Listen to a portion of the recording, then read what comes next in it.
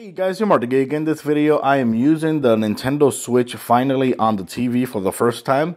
And there's some cool things I want to share with you guys. Like, for example, one thing that we couldn't show you guys when I did the unboxing and initial setup was the TV settings properly because it was not connected to the TV. We did it mobile as a mobile device. So right now, when we go to settings, right? Let's go to settings.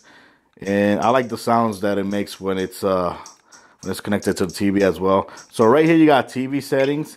And if you remember when I clicked TV settings before when it was on mobile, you could only see 480p. You're going to see 480p. Don't panic.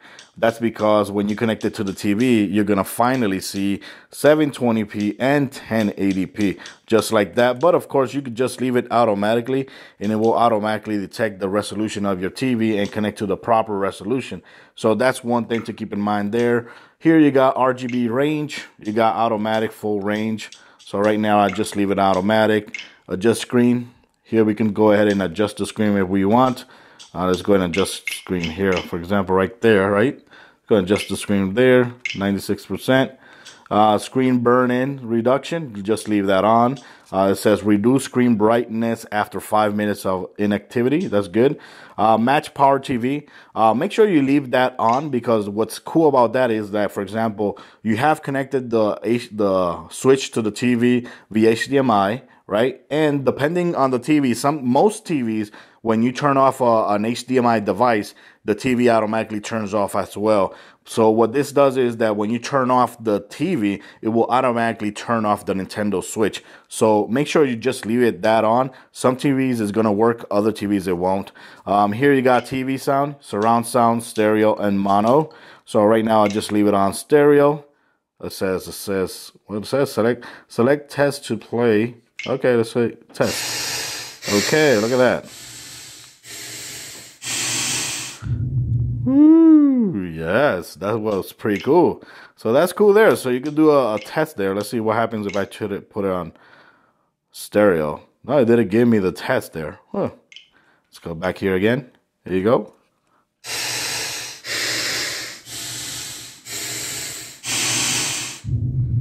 Ooh. So that right there, that means that it actually properly connected 5.1 surround sound. That's what it is. So basically that's it. When it comes to TV, that's all the settings you're going to have on the TV. Like you saw on my first video, you can actually do the initial setup just using the tablet alone. Now, another thing I want to share with you guys right here, for example, now we're going to go ahead and disconnect this from here, the Joy-Cons right there from the grip. Oh, and another thing to keep in mind is that when you have it here and on the grip, this right here has two lights. This is the normal grip. This is not the one that recharges the Joy-Cons. So right here, you're going to see the battery life of both Joy-Cons. See, they're both full percent.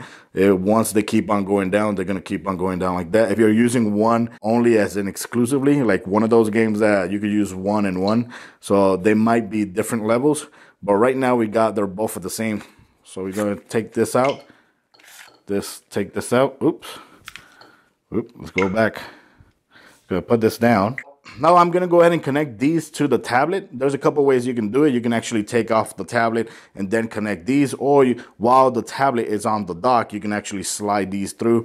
I'm just gonna go ahead and take the tablet out of the dock. Like you see there, very cool. And right now I'm gonna go ahead and connect the Joy-Cons. There you go. Look at that. I like the animation that it shows you right there. Ooh, just like that. So you see there, the transition from the TV to the tablet is super, super, super fast. I really, really like it. And of course, I'm using the dark theme, which I like it a lot better.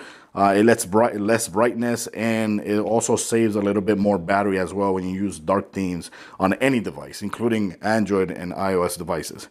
So like see there, very cool. Now, one thing to keep in mind here is that let's say you connect the tablet, right? The tablet like this. Yeah, the tablet like this to the TV with the Joy-Cons on. The TV or the console is not going to recognize that it has controllers connected to the console. So it's going to ask you to please connect a controller by pressing these two top buttons right there. Because when this is connected to the dock with the Joy-Cons is actually charging the Joy-Cons as well, and it's not recognizing controllers connected. So let's go ahead, for example, this right here, right? I'm gonna press, this is Zelda Breath of the Wild.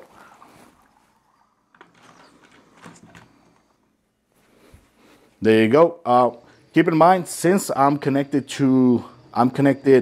the console directly to my home theater, not the TV, there's a little delay.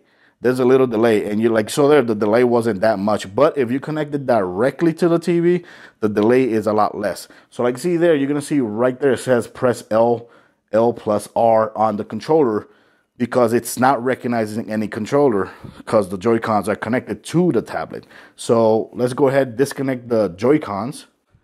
We disconnected the Joy-Cons from the tablet. We press these two, and there you go. It says press A when you're ready. Press A. There you go. It said there's a message right there that says the Joy-Con grip accessory is recommended when playing. And that's it, guys. So like you see there, looks beautiful. This game actually looks beautiful on the TV. But for me, it looks way better on the tablet itself when you're playing it on tablet mode. But it looks pretty damn nice there.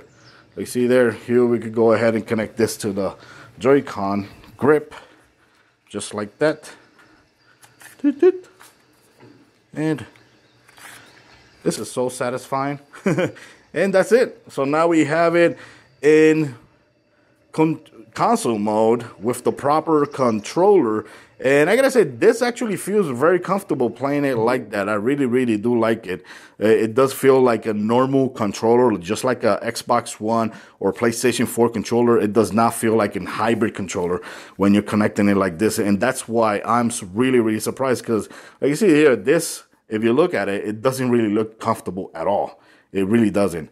But when you have it in your hand, it does feel like a normal freaking controller, which is very cool. So guys, that's it for this video. Just wanted to share, hands-on first impression when you're connecting this to the TV, and just to share with you guys. Thanks for watching, guys. Till next time.